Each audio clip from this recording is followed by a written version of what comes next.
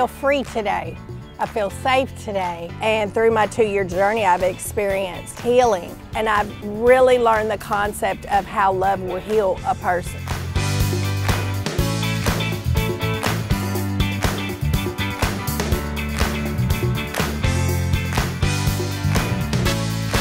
This was a day I wasn't sure I'd be able to see. This is more than a celebration. This is a milestone and a new beginning for me. Beauty is celebrated in the eyes of the beholder. And all of us are beholding these 8 graduates before us, and we see beauty. I think beauty is the miracle in the work of justice that I think for a lot of us coming out of this pandemic would have otherwise buckled our knees in the midst of protests and the politics.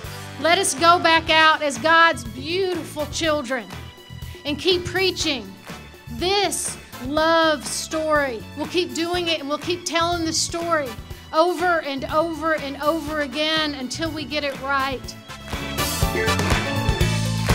I've never felt such love in my life. I am forever grateful for them.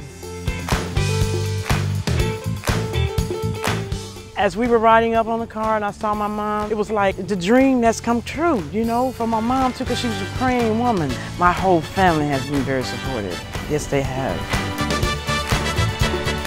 I was given another opportunity at life to find myself, and I'm thankful that God seen fit for me to have a second chance.